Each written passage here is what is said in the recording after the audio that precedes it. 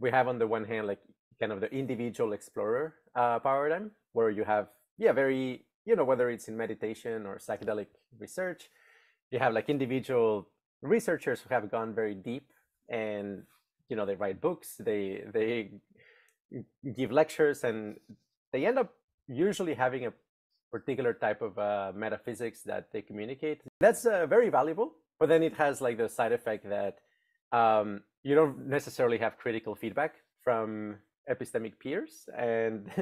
you're kind of like liable to, yeah, getting lost in your own world in a way. And then the other very common paradigm is kind of the standard academic approach to consciousness research, which is something along the lines of, hey, we select 50 people from the general population who have never tried psychedelics, and we give them their first mushroom experience in an fMRI, and ask them to fill out a questionnaire. And the problem with that is that these are not really like experts on the subject, and then the researchers themselves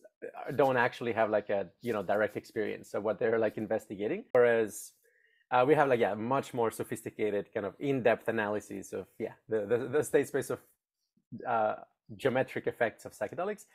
And so to contrast the individual explorer and the academic approach, we have this other paradigm we call, yeah, the think tank kind of